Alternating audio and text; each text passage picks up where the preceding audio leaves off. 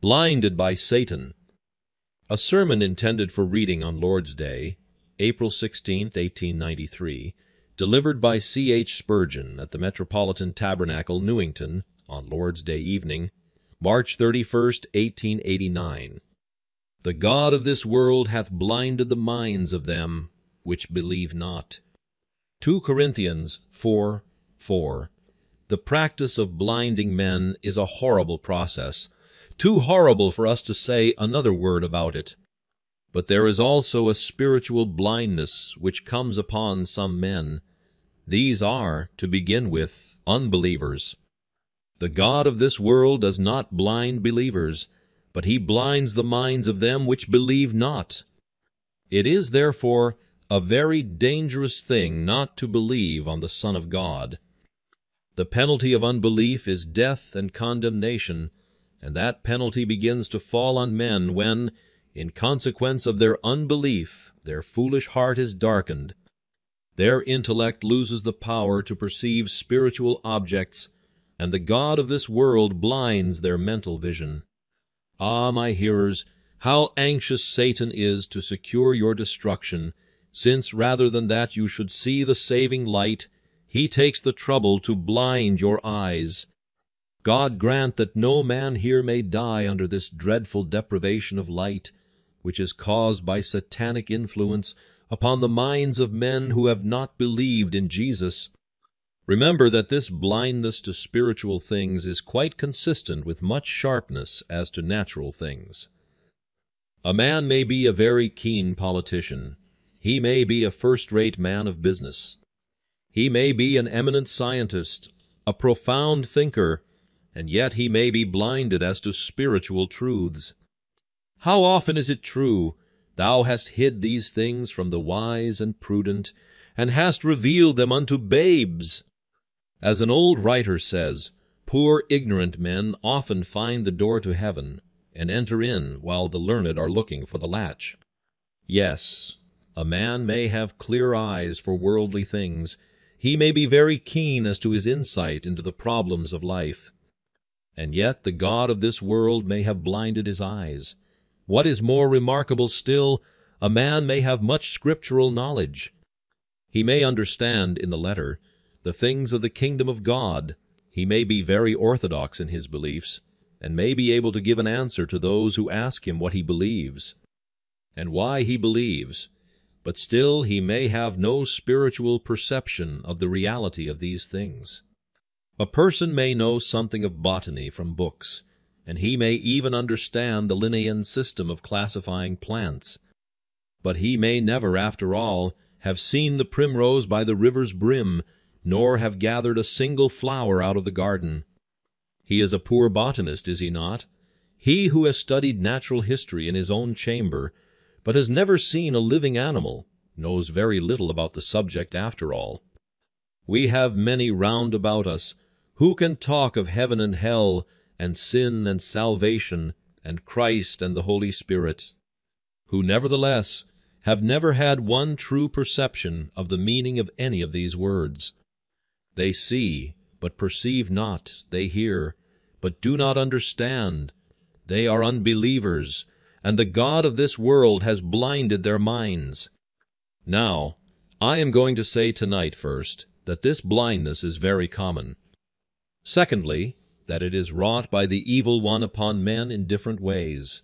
And thirdly, I shall speak upon the kind of treatment that this blindness requires. 1. First, then, this blindness is very common. It is manifested in some by occupation with this world. Here is a man who has lived in this world for a good many years, and all that while he has been thinking, working, proposing, projecting, but what about? Why, about this world. He has generally been concerned with a trinity of questions. What shall I eat? What shall I drink? Wherewithal shall I be clothed? This man believes that he is to live forever in another world, that this present life is only like the porch of a house, but that the state to come is the house itself. All these years, 30, 40, 50, 60, 70, may I say 80 years, This man has never thought about the eternal world, but only about the temporary world. He has never thought about where he is to dwell forever, but has spent all his power and strength upon the passage to it. This is so unreasonable that I am sure he must be blind. I cannot account for his folly anyhow else. Surely the soul is more important than the body. We think more of the body than we do of the garment it wears. But the body, after all, is only the garment of the soul. The true ego, the I, myself, is my soul. Am I never to think of that, but only to be thinking of my earthly house, my food, my garments, my daily work? That is the kind of thing that a brute would think of. Oxen and asses think of what they shall eat, and what they shall drink, and where they shall lie down, if they think at all. And is this all of which you and I think? Surely that occupation of the mind upon what must be of secondary consideration is a proof that the God of this world hath blinded the mind. I will give you another token from a different quarter, and that is the extreme easiness of conscience which we see in many men and women. They can commit a great sin, wash their hands, and then have done with it, as if the very washing of the hand or the wiping of the mouth was quite enough to put away all thought of the wrong. Many will sit here tonight who have, through a long life, committed 100 sins of which they would be ashamed to be reminded, and yet they are not ashamed of them. They would only be ashamed to be found out. They are not ashamed of the sin itself. A man truly awakened by the Spirit of God feels the remembrance of his sin to sting him as with scorpions. He cannot bear it, but the great mass of people do 1,000 wrong things, and yet they are not troubled, but feel quite at their ease. Some of you are probably within a very short time of death and judgment, and yet you can make sport of sin. How often does it happen that people come to the place of worship and go their way, having rejected solemn appeals, and they will never hear any more? They have had their last warning. Oh, if they could but know that during the week they will fall down dead, or be laid aside by sickness, never to leave the bed again. Yet they trifle, on the brink of fate, on the very verge of everlasting woe. If you saw a man going straight on to the very brink of some dreadful precipice, and you saw him about to take another step, you would say, "That man is blind." I am sure that he is, or else he would not act like that. People do not go into terrible danger with their eyes open. Yet there are many of our fellow men, perhaps many of ourselves, going right on carelessly and heedlessly to the very brink of the awful abyss without a thought of danger. They must be blind. This horrible piece of conscience, this quenching of the spirit whenever conscience does stir itself, this playing and trifling with death and judgment, prove that they are blind. To give you another specimen, there are many who have presumptuous hopes about the future. At any rate, they do not trouble themselves. I do not know why they are so easy. But there are different forms of presumption which enable them to look into the future without fear. One says, "Well, you see, I was christened when I was a child, and I was confirmed as a youth." Another says, "I have always attended the meeting-house. I am never absent from any of the services. I have subscribed my guinea to the hospital. I am kind to everybody. I think that most people would give me a good name." Their dependence is on that sort of thing, and they have never looked at what is really wanting. They will not stay to hear that word, "Ye must be born again." They will not listen to Christ when he says, "He that believeth not shall be damned," whatever his profession or moral character may be. No, but they go on dancing to destruction with a light and merry heart. Surely these people are blinded by Satan. Then see another sort of people, and note their readiness to sin. They yield to the tempter. They yield at the first request. There is no need for Satan to importune them to evil. They seem always ready for it, especially if they think that they can escape from trouble by doing wrong. Why are there not many persons who would tell a lie to save a sixpence? Ah! To save a penny? The shop was open this morning. The profit made did not amount to 2 pence, but still the Sabbath was broken for that paltry sum. How many are selling their souls, not to gain the whole world, nay, not to gain a 4-penny piece? They think so little of their souls and their eternal destiny, that for the sake of a drop of beer, for the sake of an evening's amusement, for the sake of pleasing a foolish companion, they will fling their souls away, as if they were only pebble-stones not worth the keeping. Ah, sirs, such people must be blind. People who have had their eyes opened spiritually have been known to die sooner than do the least thing that was wrong. Remember the man who was told that, if he would give 1 farthing to be spent in incense to the heathen gods, his life should be spared. But the man knew the Lord, and therefore he would sooner die than give a single mite towards the worship of idols. Men of God have cheerfully laid down their lives to defend even a slight point of God's eternal truth. But these men who think nothing of such holy heroism, and are willing to lose their souls for a paltry pleasure, why, they must be blind. I need not stay to say more, except this one thing. This blindness shows itself in trifling with eternal things. There is a person here who, not long ago, was very greatly aroused and awakened, even resolved to seek the Savior there and then. But when in the enquiry room he put off the final decision, there was no reason why he should put it off, except the reluctance of his mind to accept Christ. That was not the first time that he had procrastinated and postponed, yet he is still putting off his reception of Christ. He is not sure that he will live to get home tonight. He is not certain that, should he fall asleep tonight on his bed, he will wake up in this world in the morning. Yet he leaves his soul in jeopardy, as if it were a matter of very small concern. A person came here not long ago who had taken off a diamond ring when he washed his hands. And all the while he was sitting here, he kept wondering what would become of that ring, whether, when they emptied the water out of the basin, it would be thrown away. He was so anxious about his ring that he hurried home as quickly as ever he could after the service. He did not wait a week to see about it. Yet there are here men who have waited weeks, months, years, many years, procrastinating and procrastinating and procrastinating. They would not leave their worldly business like that, but they leave the eternal business of salvation or damnation as though it were but as a sear leaf that might be blown whichever way the wind might please. Such people must be blind. I am sure they must be blind. Oh, that they were wise enough to cry, in the language of Charles Wesley's hymn, O God, my inmost soul convert, and deeply on my thoughtful heart eternal things impress. Give me to feel their solemn weight, and trembling on the brink of fate, wake me to righteousness.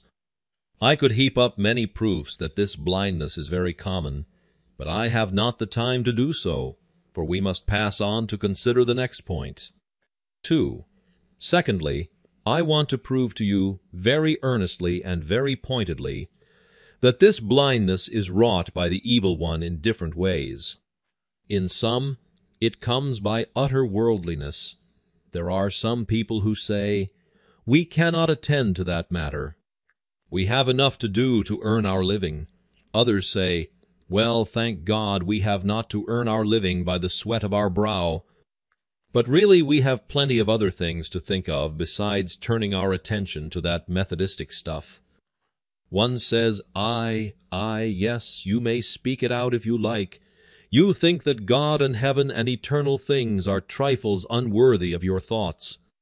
Your house, your horse, your wife, your money, these, of course, are not trifles. These must come first. The world, the world, the world, this is in your heart and occupies it all. Said the captain of a whaler one day, to a man of God who spoke to him about his soul, "Mr. Bertram, it is of no use for you to speak to me about my soul, or ask me to come to the service tonight. You see, I am out here after Wales. And all the while that I was sitting and you were talking, I should be thinking about Wales. And when you gave out a hymn, I should just be thinking of whether there was a whale anywhere about. If I were to pray, I should be praying about Wales.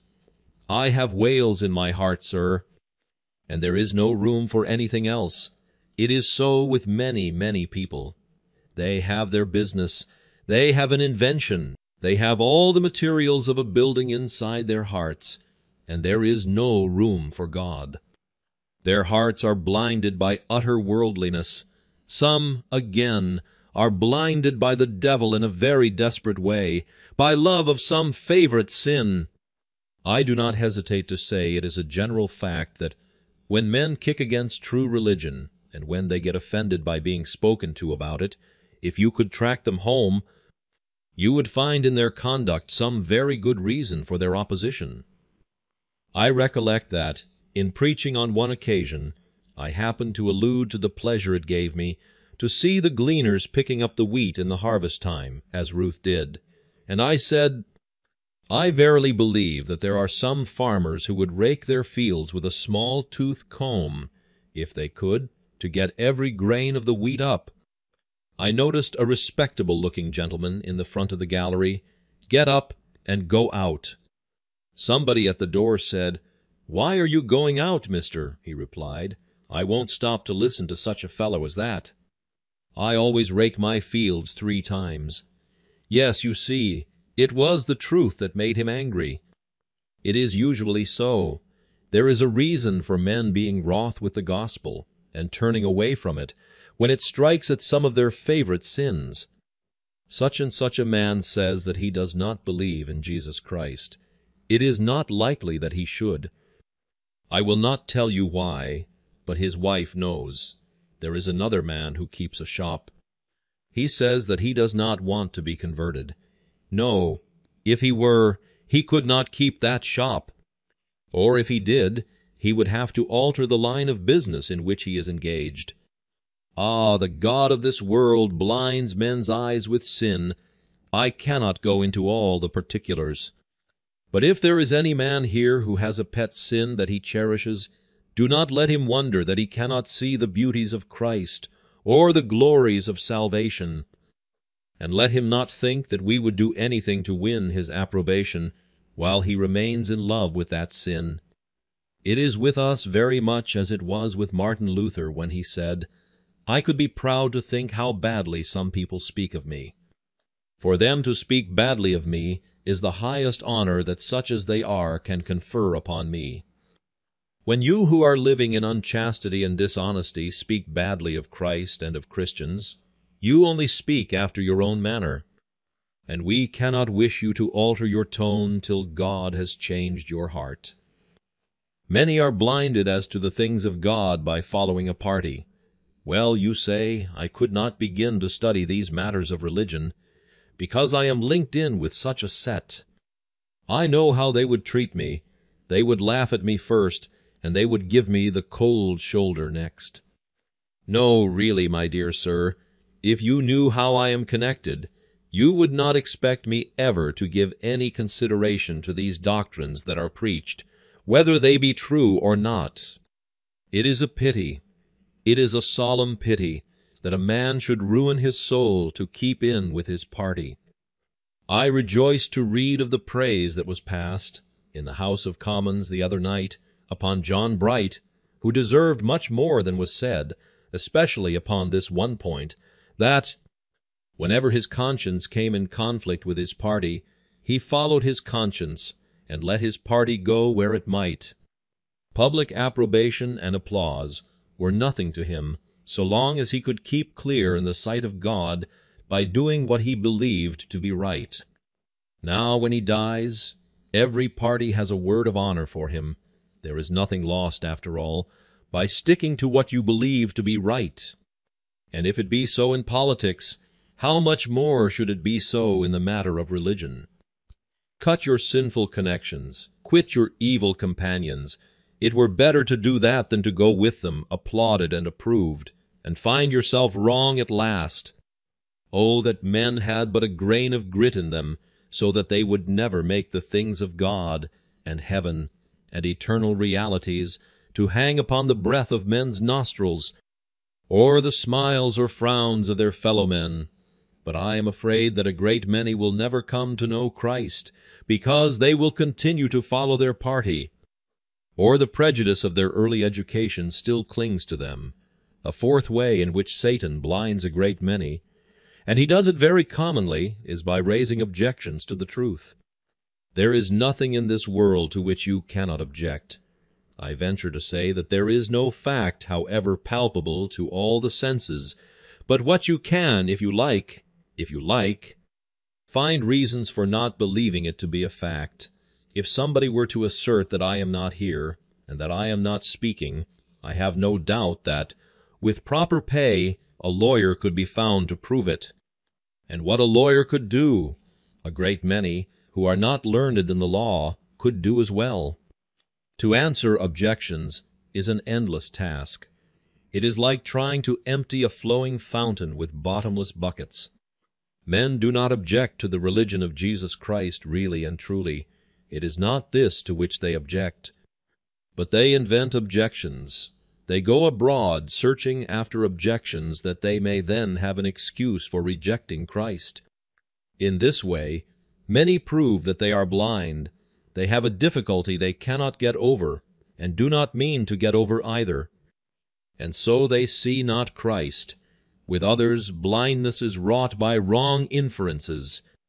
It is astonishing how many eyes are blinded by wrong inferences drawn from truth. We have known one say, "Well, the mercy of God is very great. It is universal. Therefore, I am sure that God will not cast us into hell." This is a wicked lie derived from a great truth.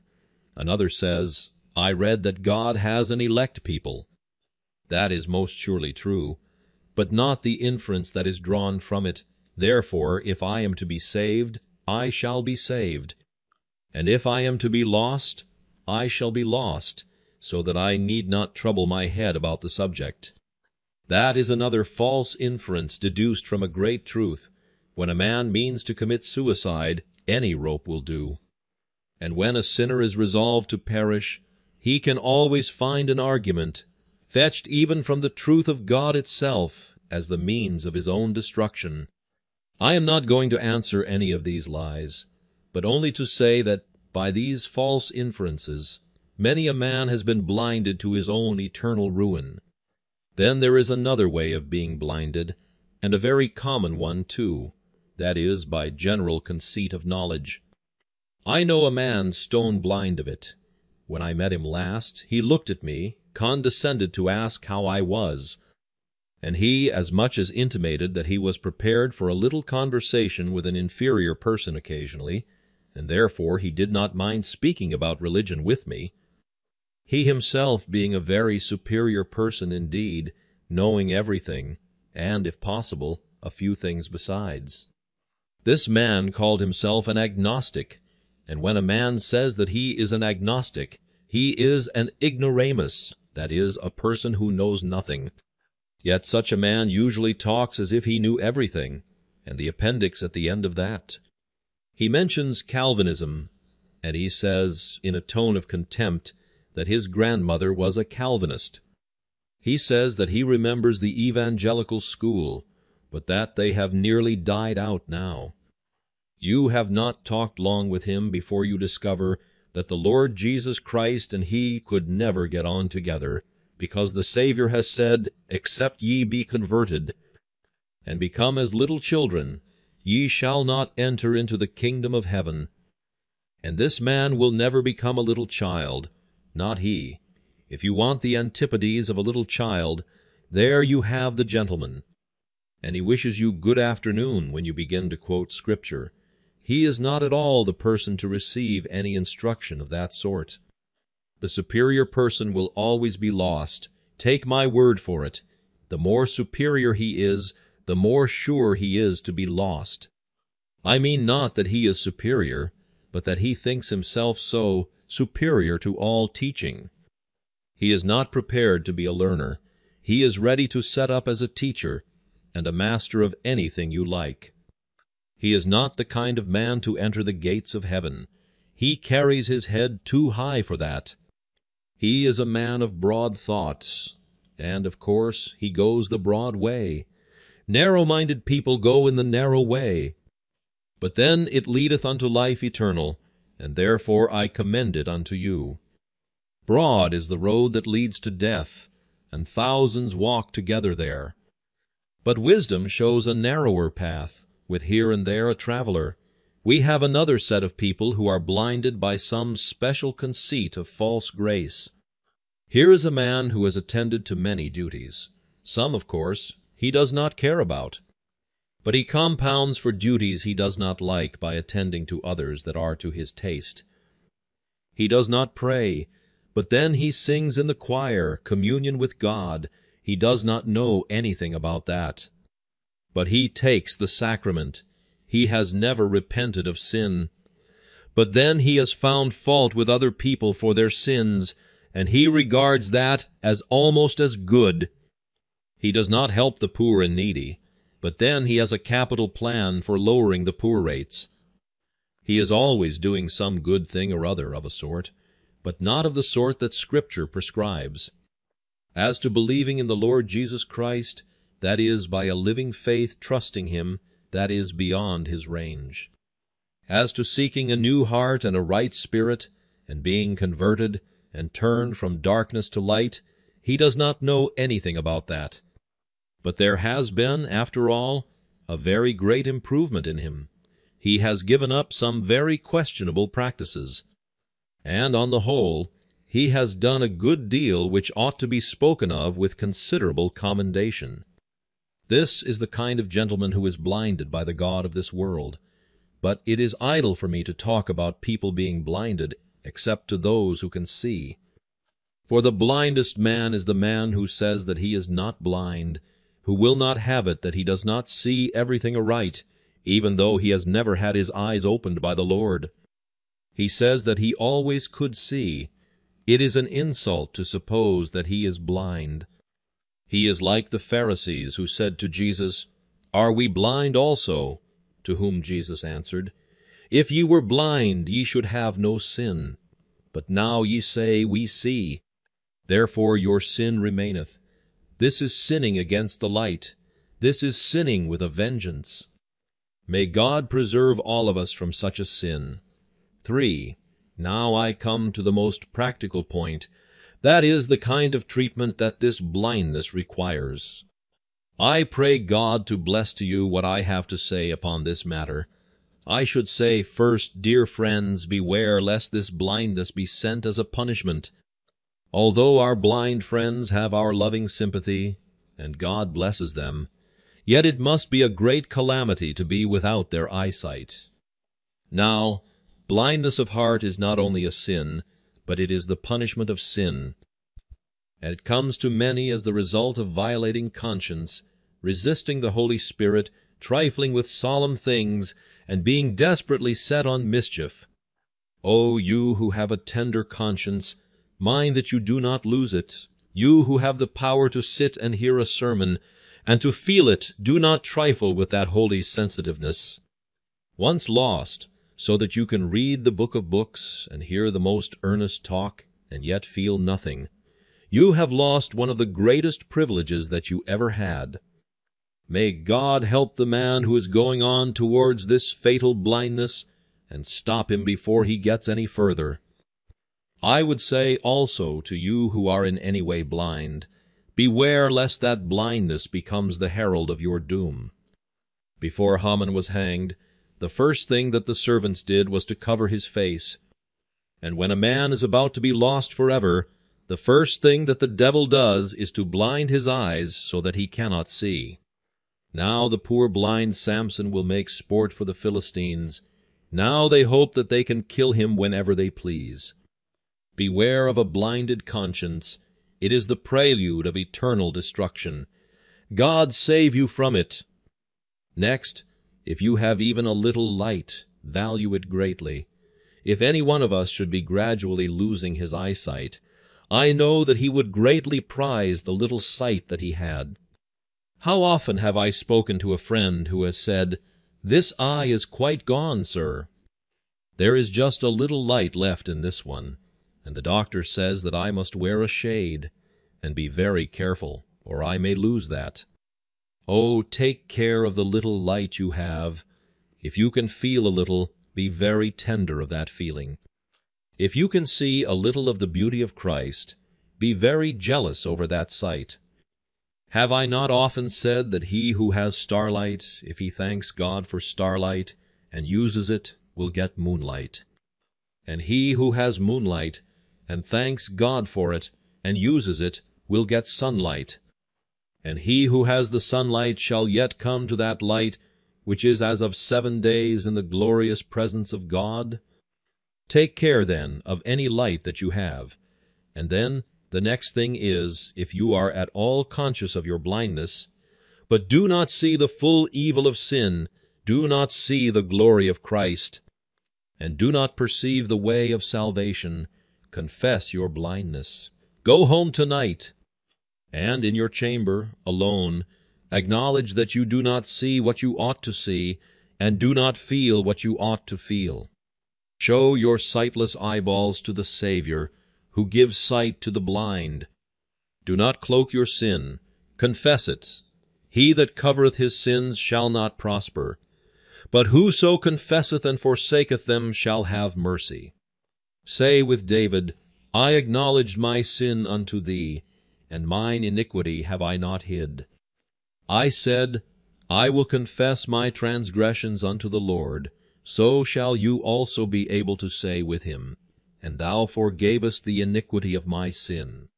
When you have confessed your blindness, do one thing more, trust to the Lord Jesus to open your blind eyes. Put yourself consciously into the presence of the divine Savior, and say to him, I believe that thou art able to work this miracle of mercy. I believe that thou canst make me see the truth, and feel the truth. I believe that thou canst make me see thyself, and trust thyself. Here are my eyes. Lord, I would receive my sight. I believe that thou canst give it. Give it to me now. Ah, perhaps while I speak these words, the flash of the divine light is coming into some dark heart. Salvation does not take hours. It is in one single instant that we pass from death unto life. The moment that we believe in Jesus, we are saved. The moment that we look to him hanging on the cross, our iniquity is pardoned. God grant us that blessed look of faith tonight, each one for Jesus' sake. Amen. It may help some to look to Christ if we sing a verse of that well-known hymn. There is life for a look at the crucified one. There is life at this moment for thee.